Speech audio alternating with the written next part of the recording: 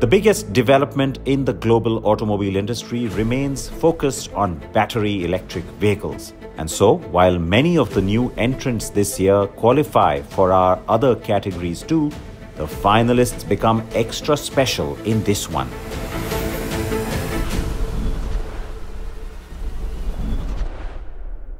Hyundai Inster Casper Electric.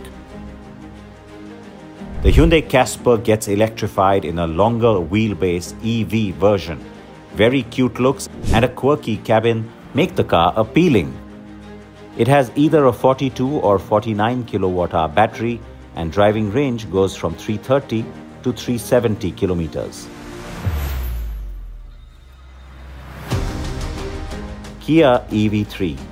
Another of the eGMP platform models, the EV3 is like a baby EV9 in all the right ways. The car gets 55 and 78 kilowatt-hour battery pack options and 435 to 604 kilometers of driving range. It is comfortable and has good dynamics.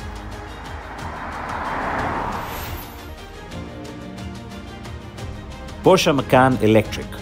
The Macan went EV only in its second generation. There are 4 variants to choose from and all use the same 95 kilowatt-hour battery. But power output ranges from 335 to 630 horsepower, while range goes from 591 to 613 kilometers.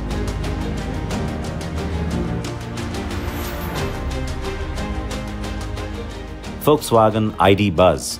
Well built and modern, yet bringing back so much flower power.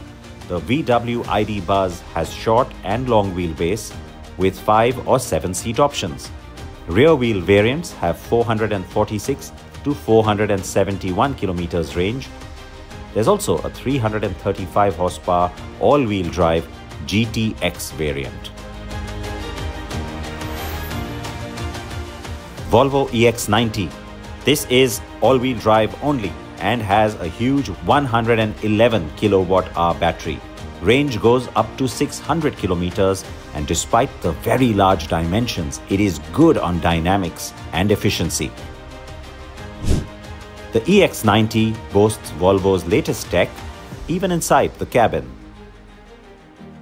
Those are the 5 most interesting and impressive EVs on the planet.